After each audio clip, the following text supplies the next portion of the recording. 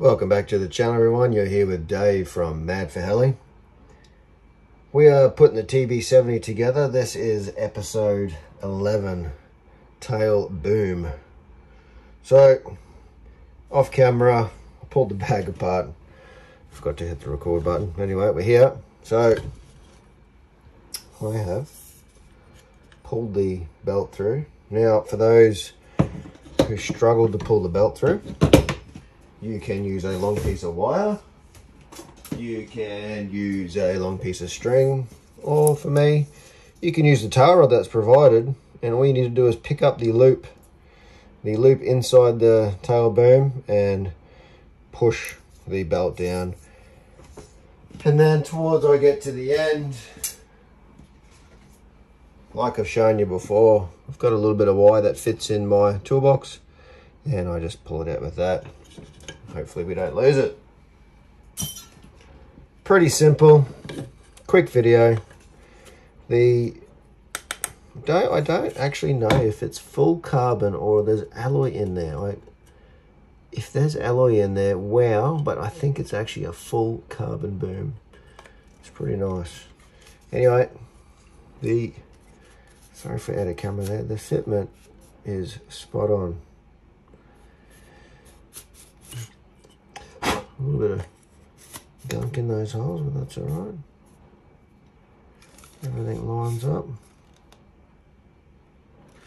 like so. We place the fancy little washer, plastic washer, over the end, and we do it up. Bit of Loctite. See if that's gonna go in.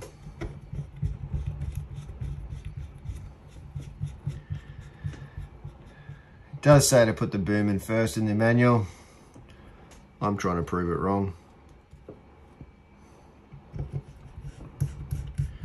So I'm not gonna put the boom in just yet. I am going to,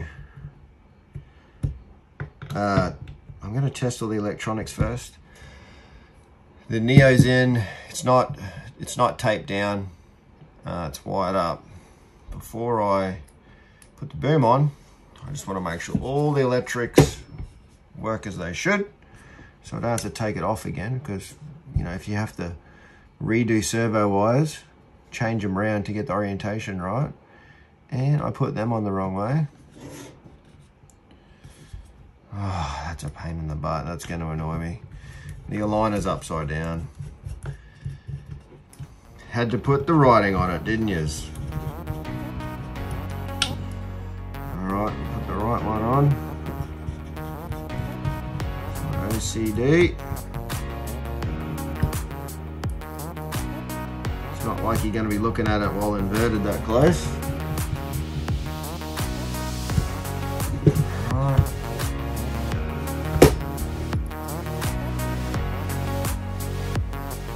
It's a light boom. It is a light boom. I gotta give it that. I think it's probably almost one of the lightest booms I've used.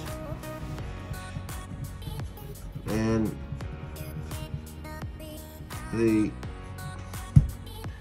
this gets in the way. So if you're trying to take your boom off, to take that out now, you probably have to take the tail fin off, which is annoying.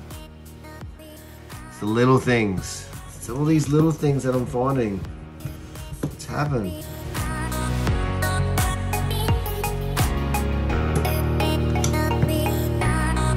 Alright. Tight. Now the rod, the control rod, is already pre-glued. So they've done a good job of that. So don't forget to stick this on your boom. I suppose you could put it on after, but you're at risk of potentially breaking it. You can split it apart. Now all we have to do now is tail rod on, put your ends on, give it a measure. You may have to adjust it later to get your pitch on your tail. One screw, it's a plastic screw. All the align fans out there, know about the sleeve. Basically your sleeve sits on there. You could do it last once you get the right position, roughly. You can do it halfway. I like to do it just a little bit. I like to work in thirds. I'm also a photographer, and kind of get it nearly in the third there, you know. So, and then just a bit of CA, take it off, a little bit of CA, slide it over, done. No biggie. Not gonna put it in the machine just yet. I don't know if I'll video putting it in the machine. It's a bit of a bugger, but that's it for that.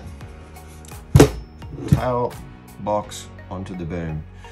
Well, quick episode this one. Thanks for stopping by.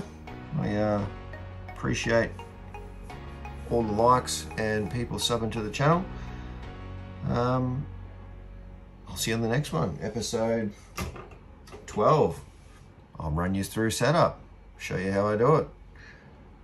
Enjoy. See you later.